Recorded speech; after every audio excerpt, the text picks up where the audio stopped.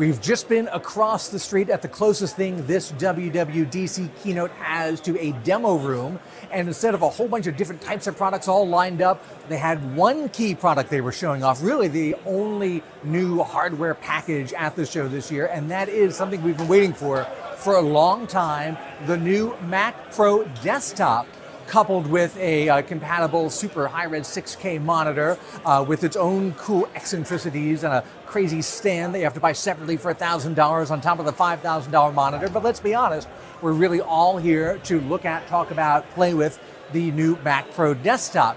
It's a big change from what we've been used to. Since 2013, the Mac Pro desktop has had an ultra-modern, very minimalist design, a black, almost Darth Vader-y helmet meets a trash can sort of shape that I always thought was very cool, but at the same time was perhaps not as practical as a lot of people wanted, especially creative pros, and they're the ones who are really buying these super expensive systems. The problem with the trash can Mac Pro, as we affectionately called it, was that it didn't have any room for expansion internally. It had some components it came with, and that was basically it. You could change the RAM and do something different with the hard drive, but there wasn't a lot of room. Anything you wanted to hook up, you had to do externally through outboard gear you'd connect, and your minimalist trash can would quickly get junked up with wires going everywhere, and it's a very expensive process to just add extra parts on the outside of the system when you can't open it up and put new stuff inside. So what have they done now for 2019? I call this the Back to the Future Mac Pro, because they've taken a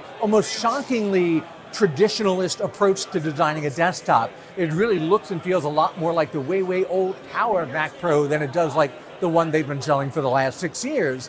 And it's traditionalist and it's conservative in design, but in a good way, because it gives you what these people who would buy this system actually want. A lot of space, a lot of thermal headroom, so you can run a lot of really hot components inside without having to worry about the system overheating, and plenty of internal expansion.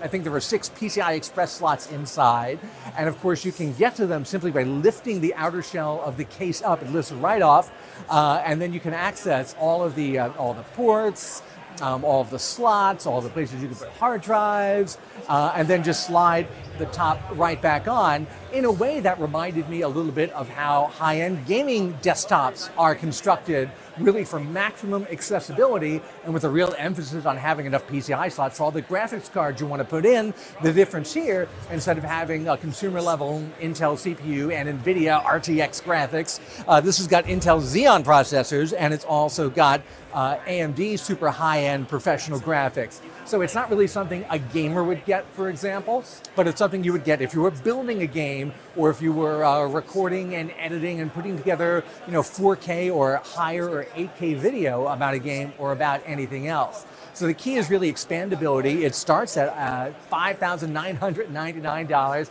but I don't think anyone's going to want that one. You're going to want to build it up and up with all these, a lot of extra RAM and a lot of extra hard drive space, and obviously these one or two big AMD graphics cards, and that'll get you up to $10,000, $12,000, maybe $20,000. The sky is really the limit.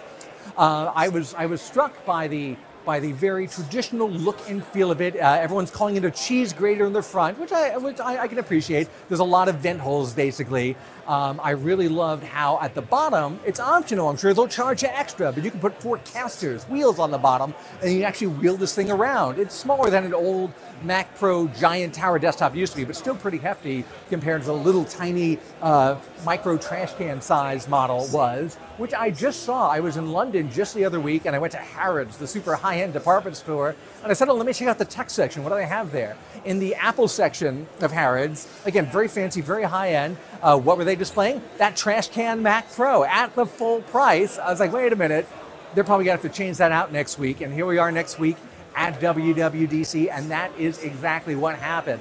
So I think that with this new Mac Pro, they've given the creative audience, the photographers, animators, artists, developers, pretty much exactly what they've been looking for the last several years and not getting. A lot of them have defected to other brands. They've gone Windows just because you can build a system any way you want it and change it up and upgrade it whenever you feel like.